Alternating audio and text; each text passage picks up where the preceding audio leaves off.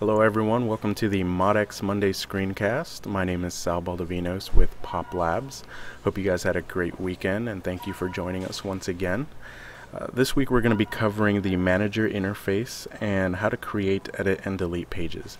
If you guys are interested in finding out more about Pop Labs, you can check us out at poplabs.com or subscribe to our blog at blog.poplabs.com.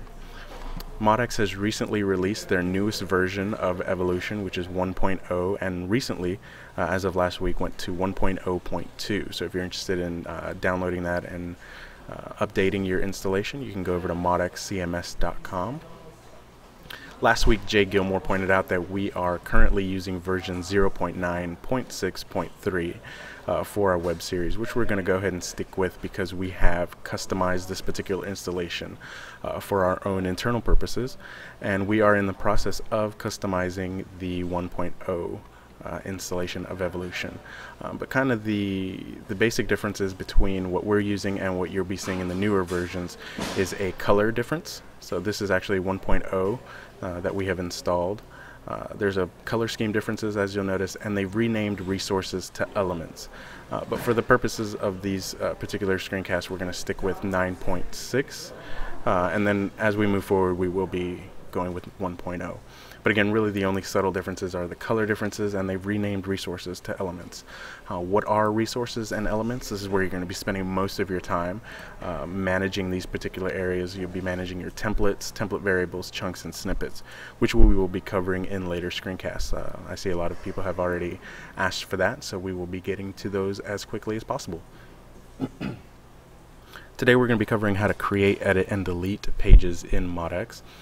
Here on the left-hand side, you'll notice our document tree, which gives us the pages that are in our Modx installation or our Modx website. Today we're going to be creating a new page. So there's a few different ways that you can get to that particular feature. If you're wanting to create a new document or a new page, you can go to the Site tab and look right here. It's the second to last tab, which is New Document. That will get you to this screen, which will allow you to create and edit a document. You'll see a series of different fields that you can fill out, and we'll cancel that for right now, and I'll show you two different ways that you can get to that. There's also a little folder icon. If you hover over it, it gives you some alternate text that tells you that is a new document. So you click on that and you get the exact same screen, and you'll be creating a new page.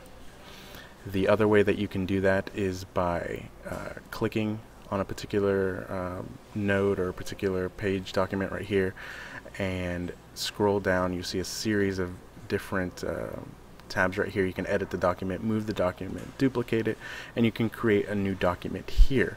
What that means is that you'll be creating a sub-page for that particular document. So if you're doing a products page, you would do that here and create a new document below that and create children pages. So we're going to create this new page, and we're going to give it a title. And depending on how you have your templates set up, these different fields will have different meanings to you. So the title is usually going to be where your title bar will appear. The long title, again based on how you set up your templates, will be your H1 tag. Description will be your meta description, and the document alias is the page slug, so you can give that about or about us. The menu title is the actual menu title that will show up in Wayfinder if you're using Wayfinder to produce your navigation. Down here is the document content, which has a template variable of content, and again based on how you set up your templates, that will have a different meaning to you. So we will be using HTML in here.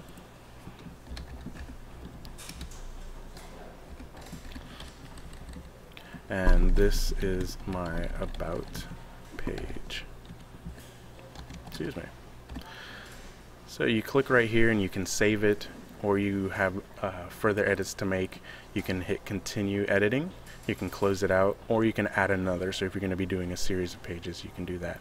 So we're going to hit continue, and it's saved, and what it's done is created a new page called about.